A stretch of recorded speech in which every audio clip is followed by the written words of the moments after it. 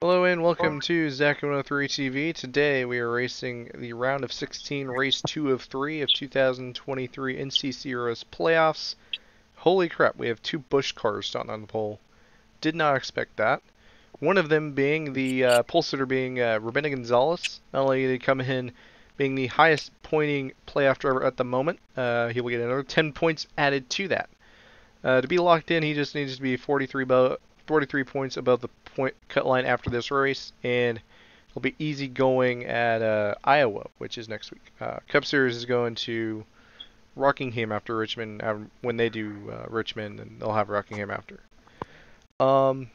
We've seen last week that Moonman was able to get his first win. He's starting 5th today.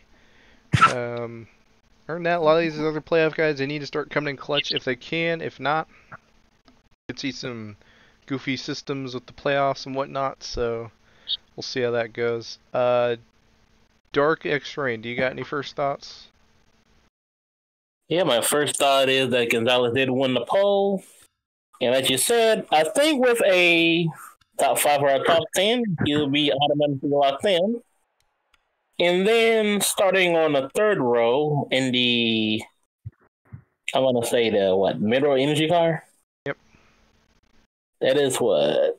Thunder 24 fan? I think probably maybe a top 10. And a couple of more laps later, he could be locked in as well. Let me check the standings here. He's actually only 3 above the cut line right now, so just a solid day here next week. I don't think he has the opportunity to get locked in today unless he takes the lead, leads some laps, or wins the race at this point. So he's in good position right now to be at least above the cutoff line. So that's good. I'd say fair position. 3 above the cut line ain't too comfortable. Where he's starting out today is a lot more comfortable than in the back. Yeah, for those guys below the cut line, like featuring Frank, who is known as Raw Pace. So he needs to at least pass at least to be in the top 15 or 20, leave from the bubble. I don't know the exact math, but he needs to be ahead of more playoff drivers than not to really be in good shape for next race. You never want to come in on the low side right now. He is on the low side, so he just needs a solid day today.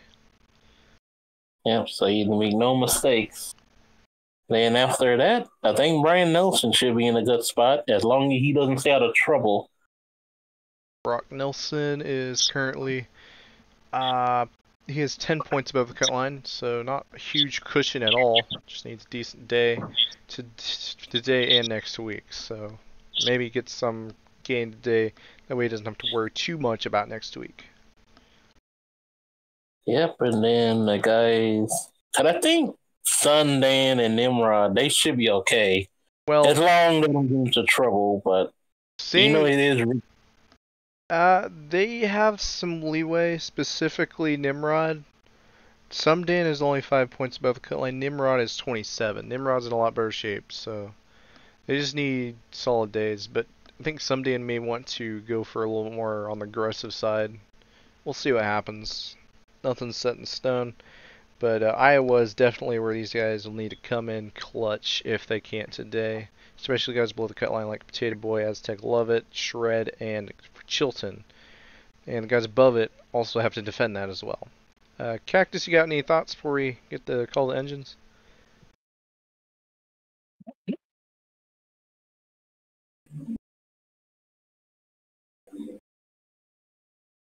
I guess he's AFK. 40 laps today. No double file restarts per this is a track that has some AI issues, so we can't do the double file starts as we usually do because of that issue. That would be the same rule that would apply at Bristol and Martinsville and Bristol Dirt tracks. Like we did Bristol Dirt a couple times, but we'll see how that goes. Anyways, 2 Busch beer cars on the front row. Like I said, 40 laps, and we'll let the command go ahead and roll. Alright, I'm back. What's going on? And Arnold Schwarzenegger calls us to the engines. That's interesting. About to go green. Cax, you got any thoughts before we head to the start finish? You got to be consistent. Hopefully, pit strategy gonna help you out if there is pit stopping today. Nah, they're not pitting today. They ain't gonna. Well, just hope for the best because passing's gonna be very rare today. Alright. Sorry, already at the restart line, and we already green as Gonzalez gets another pull off. Nice Leads him start into there. turn number 1. Oh wow, I actually washed up the track. We may have a pass for the lead here. Ooh, it's gonna be close. Whoa. Gonzalez versus. Ooh, that was close. Wow, The battle of the bushes. we actually have a pass for the lead. That's surprising. Kepperman, I believe, took the lead. Oh, we're under Still yellow. side by side. Are we under yellow? Oh. I'm seeing yellow lights. Yeah, we're under yellow.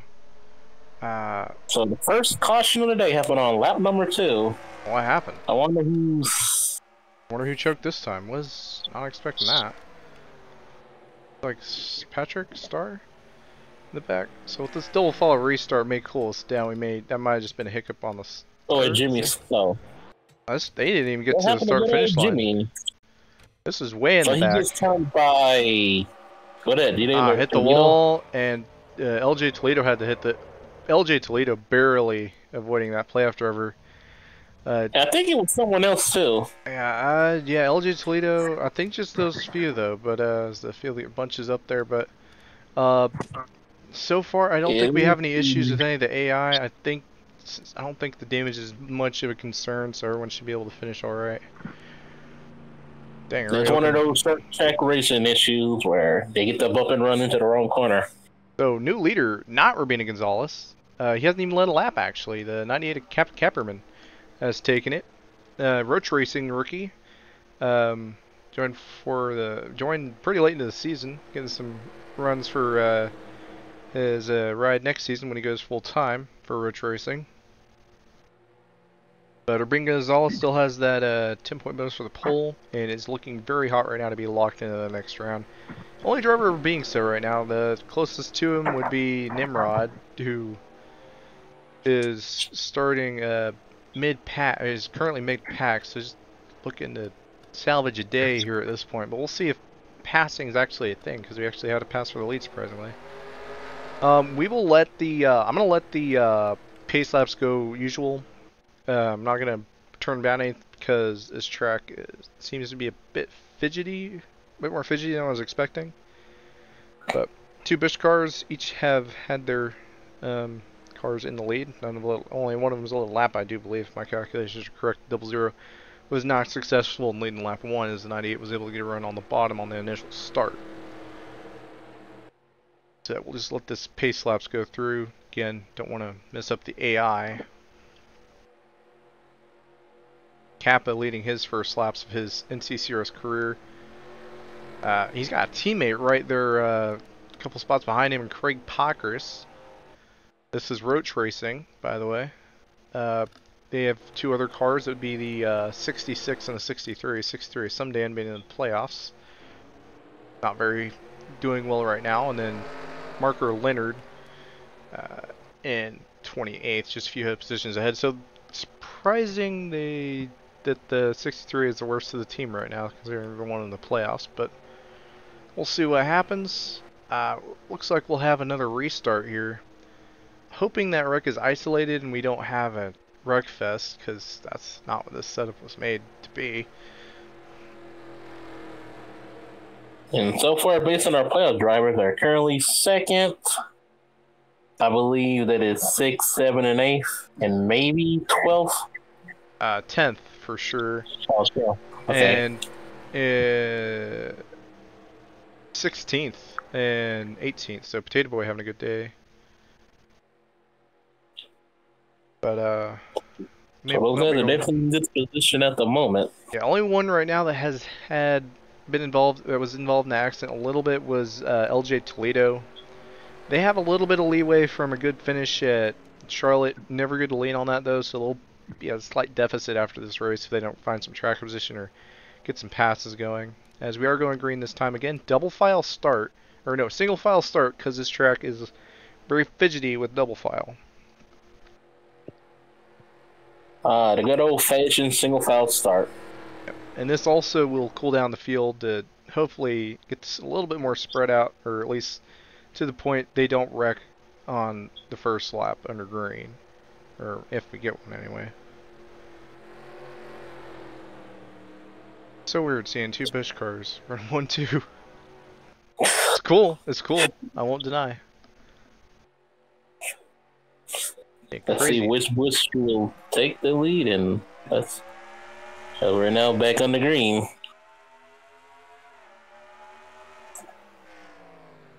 So far, so clean. Oh, alright, double zero. Go toward the bottom. Double zero's got to run. He's going to want it back. Oh, boy, here we go. He's going to actually have passing. That's set it in deep. Oh, he doesn't have. Well, watch the 98 up a bit. 98's going to get the lap. Okay, so he holds on by an inch over Gonzalez. Alright, still good. I don't think it's over yet. No, we actually tense battle for the lead right now between playoff driver Rubina Gonzalez trying to lock in, and then fellow Busch sponsored driver Kappa Kapperman. Very intense here. Double zero edges ahead. Battle for fifth as well. That's one of the drivers. I think the 83 and the 83 and the 71. Little note here, this is a very important battle for this 71 car. They are the only car, full-time driver in this field who has yet to score a top 5 this season. Almost spinning out off a 4 there. Ooh. But back to the leaders, as this battle, I don't think is over yet. I think, Gonzalez does got the lead now, so he was able to make the pass. And it looks like Sundan is getting a couple of spots. Really? Here in the background. Dang. But no, he's actually lost a few spots. He was gaining ground, but now he's losing it. Yeah, he's not running well now, but LJ Toledo, I believe, is gaining ground. Unless they fell back after the start. Now we got a few cars in the back not running well. A couple of them hitting the wall. Into the wall. Couple of them. Yeah, they're wall riding. Toledo will send it in deep. So that's a position for Toledo. Oh. What a hit. Big hit there for the 0-4. These two cars very, very battling out. Back to the leaders. 00 still has teammates for second right now. Debating on manually DNF in the, well, we'll see how that goes. I think they still have pay, they're just not up to the draft. Yeah, it's battle for second here, heating up between Craig Pockers and Kapperman. Oh, sends it in deep, washes him up. We got Ian Styles. Gets a bit loose though. Yeah, here we go. Oh, still getting loose at 40, going sideways. Yeah, battle for second as the leader, Brendan Gonzalez pulling away a little bit. Oh, 46 did not have to run off the corner. We see this lap traffic up here. This lap traffic is a slight concern, I will say. They are not running the wall riding this point. At least they're not in the way. Yeah, they're not in the way, so yeah, just let them go, because they're not actually in the way. Okay. Toledo is about to go a lap down, so this is not going to be a good look for him. LJ Toledo about to go a lap down here. Man, these guys. I'm not sure. Yeah, they're the only cars doing it. That's a little odd, I will say, but it's clearly not working. At this point, they're just getting out of the way. They don't want to cause any accidents. So. Well, I guess you're right. Yeah, they aren't causing any issues, so I guess they're all right for now. It's really weird, but I guess I can't really put a rule against it because. Yeah, if these guys are not causing any issues. Looks like the 63 of Sumdan may have some mechanical issues. Yeah, mechanical issues looks like for the 63 car. Oh, crash in the back! There's our caution. That would be the... That is... 17. That's going to be it for the 93. We were talking about... We were a little concerned about this. So, what happened here... Thankfully, this was... Okay, this is actually mid-pack, but did it catch up any playoff drivers? Now, we've seen the 63 have to go to pit road. I'm assuming mechanical issues. So the 93 was up high, so he Oh bounced yeah, off he the got into that wall. wall a He got ton. loose and then got into the 07. 17 And nowhere then to the go. 17 just... I think that's really it. Everyone else was fine after that. That's going to be it for the 93 though. He is done for the day. We're going to go ahead and call his race for not only causing that accident, but being too far off pace and hitting the wall. So that's going to be his race. Now let's see what happened to the 63. So the 63... it said he had a tire failure, the 63 did. So this caution was very timely for Sumdan, as he is currently, let's see, is he only 1 lap down or 2? He is 2 laps down. So Sumdan, I'm going to give him a wave. So I'm going to give Sumdan, well, he is not the first car a lap down, so I can't really give him any more laps. So the free pass is going to go to LJ Toledo. So Toledo's the 04? Yeah, he's going to get the free pass. So Rubina Gonzalez is going to get the laps led here, and as I think I can safely assume that Rubina Gonzalez is going to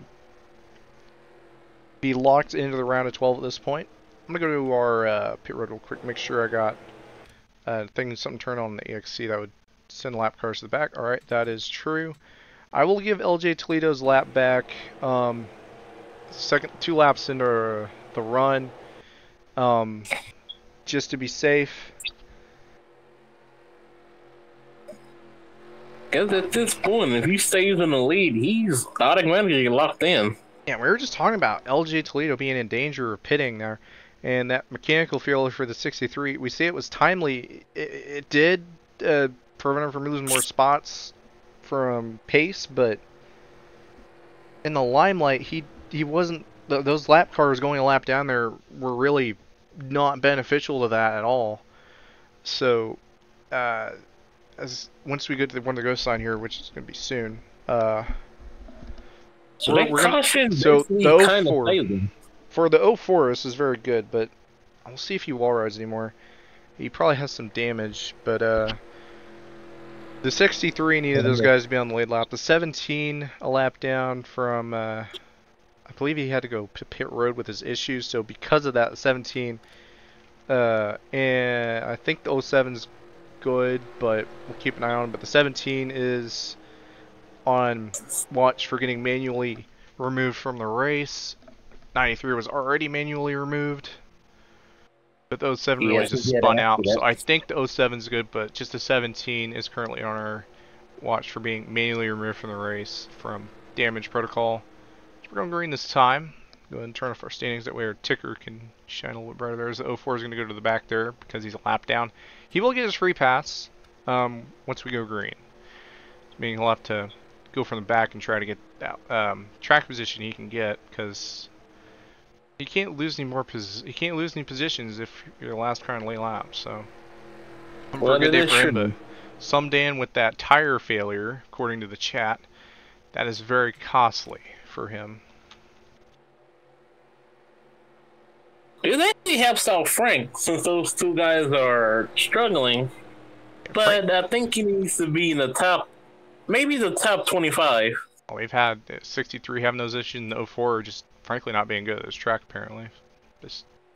So if guys having issues, so we'll see how it goes. Well, and we're back to green again. Now, you're talking about you can easily say Gonzalez is locked in, as long as he keeps it clean. Yeah, I mean, he needs to finish up here though. He needs to get a good finish in the top up here, not outside the top 10, and I think it's safe to say locked in. Heck, he could win it. And we're talking about Frank Chilton. He is 22nd. He has regained a lot of spots. He has actually lost a few spots since the initial start of the race. He started 21st, so he's trying to get around Marker Leonard on the top, but it appears he's going to get passed on the bottom by Pox Cozart, and then Shred right behind him. He was 15 below the cut line coming into this race. We'll see how that goes for them. Yeah, because he's trying to run the high lane. But Back to the leaders, Remember, though. who knows? Maybe the long running will. Yeah. And the battle of those Bush cars are definitely heating up. Yep, and They decided who's going to be the representing the Bush beer. Yep, this race has turned out much better than I was expecting. I'll say no more to prevent jinxing, but like I was saying, that 71 car, the only full-time driver in the field who has yet to get a top 5 is currently running 6. One position is all they need to get that first top 5 of the season, make something of the year. They're last in standings right now, but they may try to grab some more before they call the year, as the 29 appears to be having some mechanical issues. Huge issues for the 29. What happened to him? Or her? Nimrod. Good for Nimrod. They're 3 wide. What happened to Nimrod? Somewhere they got damage. I'm not sure where. I think they were involved in that accident somewhere. So playoff implications for Nimrod being now laps down like Sumdan. So we've had 3 playoff drivers have issues. LJ Toledo, Sumdan, and now Nimrod. Nimrod has a very distant points cushion though, so they just need a solid day at Iowa just to be alright. They didn't want to use that up, but it's not all doom and gloom by all means for Nimrod. Yeah, without that hood, they're going to be like an aerodynamic disadvantage. What? It looks like the 0-4 and the 25 are still having issues, but as long as they stay out the way and don't cause a wreck, they should be alright. Who's going to send it? Oh. I mean, these guys are literally battling, and yeah, they're battling for position. Oh, Toledo doesn't look too happy. This is not what needs to happen right in front of the leaders. They are wrecking each other right in front of the leaders. Yeah, Toledo. Oh, right in front of the double zero! They wrecked the leaders! Huge crash! And that is a big caution. Oh no! Big crash on the front straight! Oh, there goes. Nobody can move! Playoff drivers involved! Riley, Chart. Oh wow, that is a Rabina Gonzalez. Even Gonzalez, I don't know. Will get the most laps led. He'll have something to show for the day, but this will be the wreck of the race. Oh my gosh. Wow. Huge crash. That was a bit of road raging on LD Toledo's part to start off this. Yeah, that's 25 done. That's just road raging at that point. What happened? What are these? It wasn't just the 25, it was also Toledo. For sure, but like, you can't be fighting with a non-player driver like that, and 25. He wasn't too happy. Regardless, I can't pin the 404 on that. That is uncalled for. I mean, he literally... You took out the leader. What the heck? Moonman, Thunder, Genghis Khan barely evaded. 45. I mean, let's just look at how many playoff drivers are involved with us. So this is the 00, the 04, the I mean, the 29 allowed down. 51, 73 teammates. 73. They had the 16. Well, they're not playoff drivers, they're all, but the the 5. Yeah, the 497 were all right, and then what was that? 17 of Byron Webb. Oh, and the 17. I don't think the 17 couldn't slow down in time. Yeah, this is definitely some big implications for the playoffs. That's possible. I want, if that was any more of a fault than the 25, that would have been a full-on suspension. He's out of the race. All the guys that were causing those issues are now out of the race. Brenna's still. The 45 was already done, but Rabina Gonzalez still in the race. All right, I gotta get rid of this 25 somehow. I think he's coming in, but nah, he keeps coming in. I can't just blame it on the 25. Yeah, he's. So that was going on Toledo as well. Because did you see that happen before? Yeah, he got turned. The 25 got turned on purpose. Like, you can't do it when you're a playoff driver.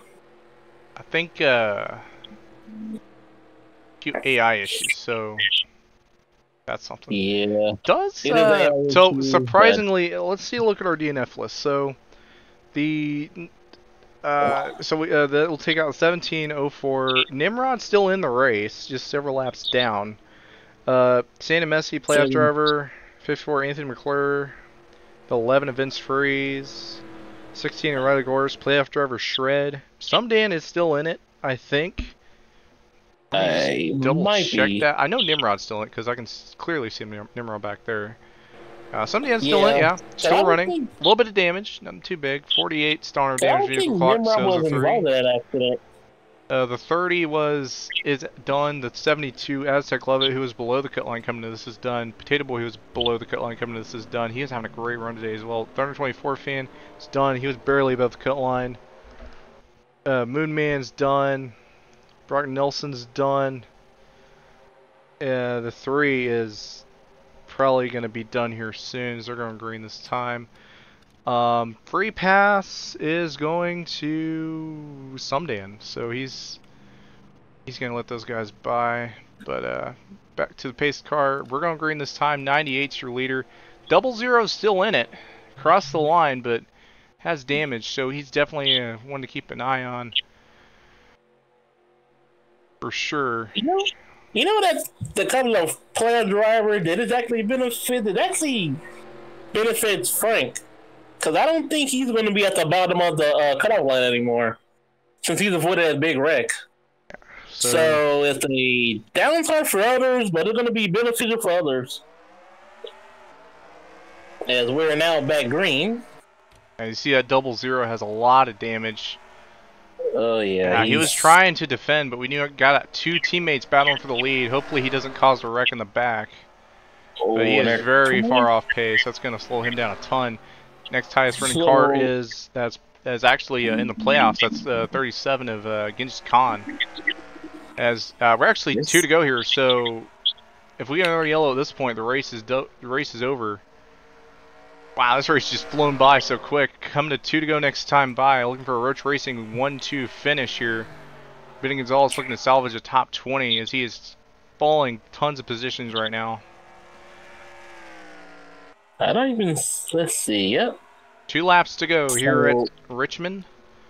Throwing the white flag next time by. Capperman looking for their first win of their careers. 25, who is disqualified on the the backstretch. Failed to be disqualified. So I don't know what to think of that. Well, the race is over with at this point. Well, 1 lap to go. Next flag ends it.